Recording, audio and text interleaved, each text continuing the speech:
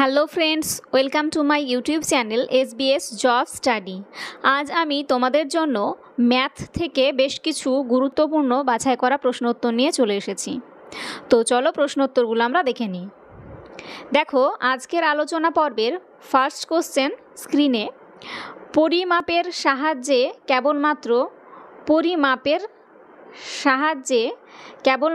দেখো পরিমাণগত গুণগত মান পাওয়া যায়, পরিমাণগত মান পাওয়া যায়। মূল্যায়নের পূর্বের কাজটি হলো পরিমাপ, কোনোটিই নয়। তো এই প্রশ্নের সঠিক উত্তর হবে অপশান বি, পরিমাণগত মান পাওয়া যায়। তাহলে পরিমাপের সাহায্যে কেবলমাত্র পরিমাণগত মান আমরা পাই।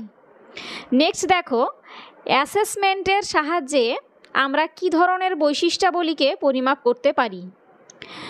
তো দেখো, চারটে অপশান রয়েছে। অপশান এতে রয়েছে গুণগত, বি পরিমাণগত, সিতে রয়েছে দুটি, ডিতে রয়েছে কোনোটিই নয়। তো এই প্রশ্নের সঠিক উত্তর হবে অপশান সি, দুটি। অর্থাৎ অ্যাসেসমেন্টের সাহায্যে আমরা গুণগত এবং পরিমাণগত দুটি পরিমাপ করতে পারি। তো কোশ্চেন নাম্বার 3 দেখো, অ্যাসেসমেন্টকে আমরা কয় ভাগে ভাগ করতে পারি। তো দেখো, এখানে চারটে অপশান রয়েছে, 2 ভাগে, 3 ভাগে, 4 ভাগে নাকি 5 ভাগে। তো এই প্রশ্নের সঠিক উত্তর হবে অপশান বি, 3 ভাগে। তাহলে অ্যাসেসমেন্ট কয় প্রকার বললাম? অ্যাসেসমেন্ট হলো 3 প্রকার। আর তোমাদের ভাগটা আমি বলে রাখি, তোমরা একটু মনে রাখবে। অ্যাসেসমেন্টকে 3 ভাগে ভাগ করা যায়। সেগুলি হলো অভ্যন্তরীণ অ্যাসেসমেন্ট, 1 নম্বর হচ্ছে অভ্যন্তরীণ। তাহলে কি বললাম বন্ধুরা? প্রথম যেটি বললাম সেটি হলো অভ্যন্তরীণ। তাহলে অভ্যন্তরীণ অ্যাসেসমেন্ট। তারপরে রয়েছে বাহ্যিক অ্যাসেসমেন্ট। তো একটি হচ্ছে অভ্যন্তরীণ আর একটি হচ্ছে বাহ্যিক, দুটো হলো। টোটাল বলেছি 3টে। তো অভ্যন্তরীণ, বাহ্যিক এবং আর একটি হচ্ছে অ্যাসেসমেন্ট। তাহলে কি হলো? অভ্যন্তরীণ, বাহ্যিক আর অ্যাসেসমেন্ট। 3 প্রকার, তোমরা ভালোভাবে মনে রাখবে। আর আমার চ্যানেলে যারা নতুন দর্শক তারা অবশ্যই চ্যানেলটাকে সাবস্ক্রাইব করে পাশের বেল আইকনটা প্রেস করে রাখবে, তাহলে পরবর্তীতে যে ভিডিওগুলো আমি দেবো সেগুলো তোমরা পেয়ে যাবে। তো নেক্সট দেখো, কোন ধরনের অ্যাসেসমেন্টকে স্ট্যান্ডার্ডাইজড অ্যাসেসমেন্ট বলা হয়। দেখো, অভ্যন্তরীণ অ্যাসেসমেন্ট, বাহ্যিক অ্যাসেসমেন্ট, অ্যাসেসমেন্ট, গঠনমূলক অ্যাসেসমেন্ট। তো এই প্রশ্নের সঠিক উত্তর হবে অপশান বি, বাহ্যিক অ্যাসেসমেন্ট। তাহলে বাহ্যিক অ্যাসেসমেন্টকে স্ট্যান্ডার্ডাইজড অ্যাসেসমেন্ট বলা হয়। আর তোমরা মনে রাখবে, বাহ্যিক যে অ্যাসেসমেন্ট তার আরেকটি নাম হচ্ছে আদর্শায়িত অ্যাসেসমেন্ট। আর ইংলিশে টার্মটাও মনে রাখবে, এক্সটার্নাল অ্যাসেসমেন্ট। কি বললাম বন্ধুরা? ইংলিশে হচ্ছে এক্সটার্নাল অ্যাসেসমেন্ট। আর বাংলায় আরও একটি যে নামটি রয়েছে সেটি হচ্ছে আদর্শায়িত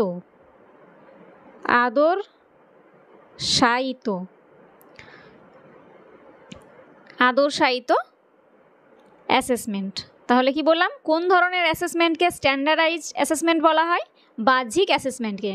আর বাহ্যিক অ্যাসেসমেন্টের অপর যে নামগুলি সেগুলি হচ্ছে, ইংলিশ টার্মটি হচ্ছে এক্সটার্নাল অ্যাসেসমেন্ট, আর বাহ্যিক অ্যাসেসমেন্টের আর একটি নাম বাংলাতে যেটা বলা হয় সেটা হচ্ছে আদর্শায়িত অ্যাসেসমেন্ট। খুব ভালোভাবে তোমরা এগুলো মনে রাখবে। নেক্সট দেখো, কোন ধরনের অ্যাসেসমেন্টে শিক্ষার্থীরা সক্রিয় ভূমিকা পালন করে থাকে। তো দেখো, কোন ধরনের অ্যাসেসমেন্টে শিক্ষার্থীরা সক্রিয় ভূমিকা পালন করে থাকে। তো দেখো, অভ্যন্তরীণ অ্যাসেসমেন্ট, বাহ্যিক অ্যাসেসমেন্ট, অ্যাসেসমেন্ট, অন্তিম সময় অ্যাসেসমেন্ট। তো এই প্রশ্নের সঠিক উত্তর হবে অপশান এ, অভ্যন্তরীণ অ্যাসেসমেন্ট। তাহলে কোন অ্যাসেসমেন্টের ক্ষেত্রে শিক্ষার্থীরা সক্রিয় ভূমিকা পালন করে থাকে? অভ্যন্তরীণ অ্যাসেসমেন্টের ক্ষেত্রে। আর অভ্যন্তরীণ অ্যাসেসমেন্টকে ইংলিশে বলা হয় ইন্টারনাল অ্যাসেসমেন্ট। বাহ্যিকটা বললাম এক্সটার্নাল আর এটা হচ্ছে ইন্টারনাল। তোমরা এই টার্মগুলো অবশ্যই মনে রাখবে, ইন্টারনাল অ্যাসেসমেন্ট। পরবর্তী কোশ্চেন দেখো, সহপাঠী কর্তৃক অ্যাসেসমেন্ট কোন ধরনের অ্যাসেসমেন্টের সঙ্গে সম্পর্কিত। তো সহপাঠী কর্তৃক অ্যাসেসমেন্ট অ্যাসেসমেন্ট যেটি রয়েছে সেটির সাথে সম্পর্কিত। তাহলে অপশান সি হয়ে যাচ্ছে সঠিক উত্তর। এটির ইংলিশ টার্ম যেটি সেটি হলো সেলফ অ্যাসেসমেন্ট, SELF, সেলফ। তো এর আগে যেটি বললাম বাহ্যিক অ্যাসেসমেন্ট, সেটার ক্ষেত্রে হবে এক্সটার্নাল অ্যাসেসমেন্ট, আর অভ্যন্তরীণ হচ্ছে ইন্টারনাল, আর অ্যাসেসমেন্ট হচ্ছে সেলফ অ্যাসেসমেন্ট। খুব ভালোভাবে এগুলো তোমরা মনে রেখো। কে সর্বপ্রথম শিক্ষার লক্ষ্য, শিখন অভিজ্ঞতা ও মূল্যায়নের মধ্যে পারস্পরিক সম্পর্কটিকে প্রকাশ করেন? দেখো, ওয়েলেসলি, ব্লুম, গ্রোনল্যান্ড, ক্রনবাচ। তো এই প্রশ্নের সঠিক উত্তর হবে অপশান বি, ব্লুম।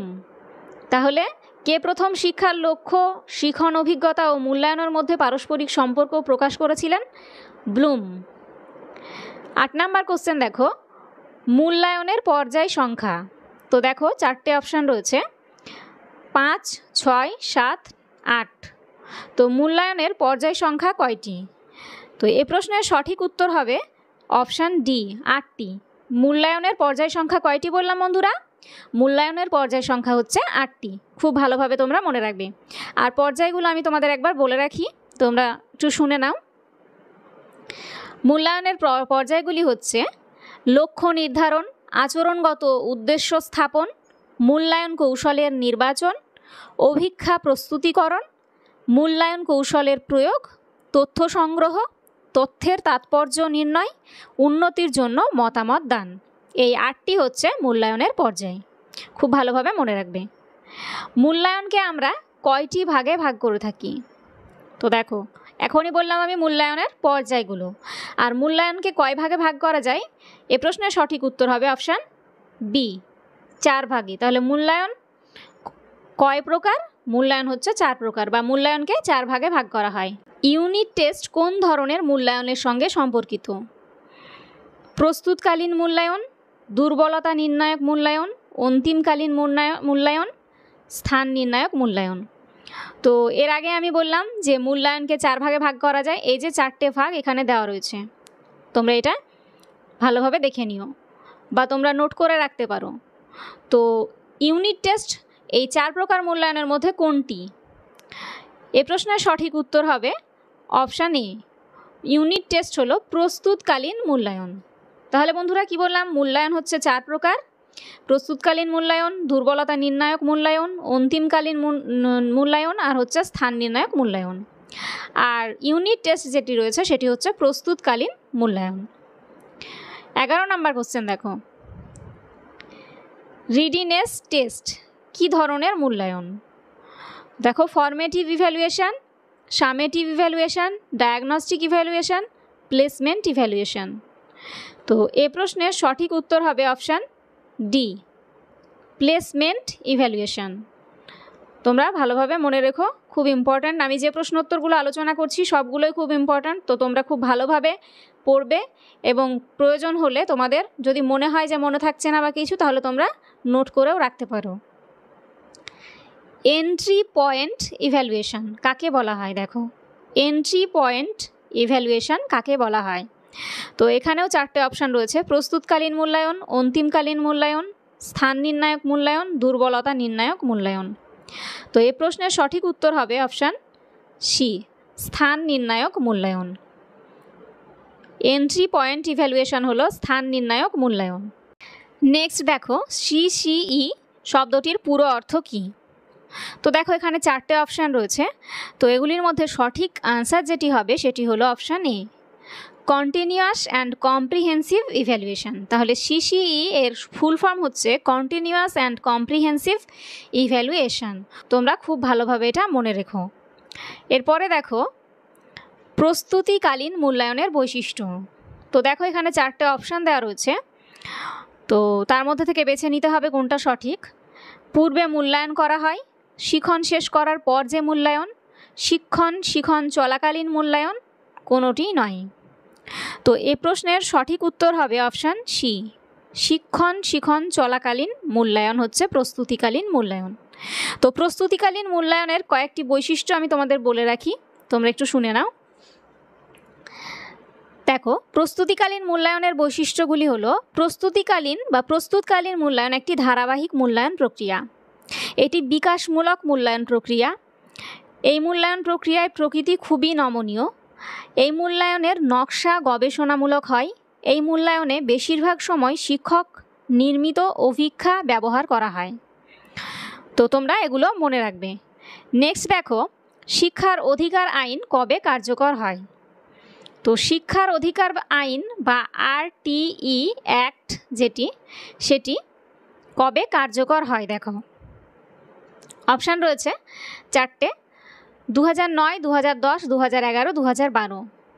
তো এই প্রশ্নের সঠিক উত্তর যেটি হবে সেটি হলো অপশান বি, 2010। তো শিক্ষার অধিকার আইন বা RTE act, right two education act, এটি কার্যকর হয়েছিল 2010-এ। আর তোমরা মনে রাখবে যে RTE অ্যাক্ট গৃহীত হয়েছিল কিন্তু 2009-এ। তোমরা কিন্তু খুব ভালোভাবে এটি মনে রেখো, কারণ এটা গুলিয়ে যাওয়ার সম্ভাবনা রয়েছে। 2009-এ গৃহীত হয়েছিল আর 2010-এ কার্যকরী হয়েছিল। নেক্সট দেখো, কোন ধরনের মূল্যায়নকে ইভ্যালুয়েশন ফর লার্নিং বলা হয়? তো কোন ধরনের মূল্যায়নকে ইভ্যালুয়েশন অফ লার্নিং বলা হয়? দেখো 4টে অপশান রয়েছে: প্রস্তুতকালীন মূল্যায়ন, অন্তিমকালীন মূল্যায়ন, স্থান নির্ণায়ক মূল্যায়ন, দুর্বলতা নির্ণায়ক মূল্যায়ন। তো এ প্রশ্নের সঠিক উত্তর যেটি হবে সেটি হলো অপশান এ, প্রস্তুতকালীন মূল্যায়ন। তাহলে কোন ধরনের মূল্যায়নকে ইভ্যালুয়েশন ফর লার্নিং বলা হয়? প্রস্তুতকালীন মূল্যায়নকে। 17 নম্বর কোশ্চেন দেখো, শিক্ষামূলক অভিক্ষাকে আমরা কতগুলি ভাগে ভাগ করতে পারি? তো শিক্ষামূলক অভিক্ষাকে 4 ভাগে ভাগ করা হয়। তাহলে অপশান সি হয়ে যাচ্ছে সঠিক আনসার। নেক্সট দেখো, স্পিড টেস্ট। স্পিড টেস্ট অভিক্ষার কোন ভাগের সঙ্গে সম্পর্কিত? তো দেখো কোন ভাগের সাথে সম্পর্কিত, এখানে 4টে অপশান রয়েছে। অপশান এতে রয়েছে ব্যাখ্যাদানের ভিত্তিতে অভিক্ষার প্রকারভেদের সঙ্গে, প্রশ্নের প্রকৃতির ভিত্তিতে অভিক্ষার প্রকারভেদের সঙ্গে, পারদর্শিতার হারের ভিত্তিতে অভিক্ষার প্রকারভেদের সঙ্গে, পদ্ধতির অভিক্ষার প্রকারভেদের সঙ্গে। তো এ প্রশ্নের সঠিক উত্তর হবে অপশান সি, পারদর্শিতার হারের ভিত্তিতে অভিক্ষার প্রকারভেদের সঙ্গে। নেক্সট দেখো, নিরবচ্ছিন্ন ও সঠিক মূল্যায়নের বৈশিষ্ট্য। নিরবচ্ছিন্ন ও সঠিক মূল্যায়নের বৈশিষ্ট্য কোনটি? নিচের যে অপশানগুলো রয়েছে সেগুলির মধ্যে কোনটি হবে সঠিক উত্তর? তো দেখো, শিক্ষার্থীদের অগ্রগতিকে যাচাই করা, সার্বিক বিকাশের পথে বাধা সৃষ্টিকারী উপাদানগুলিকে চিহ্নিত করা, শিক্ষার্থীদের পারদর্শিতার হার নিরূপণ করা, উপরের সবকটি।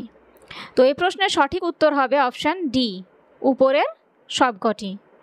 আজকের আলোচনা পর্বে লাস্ট কোশ্চেন দেখো, তাওয়া সাইলেন্ট রিডিং টেস্ট কী ধরনের অভিক্ষা?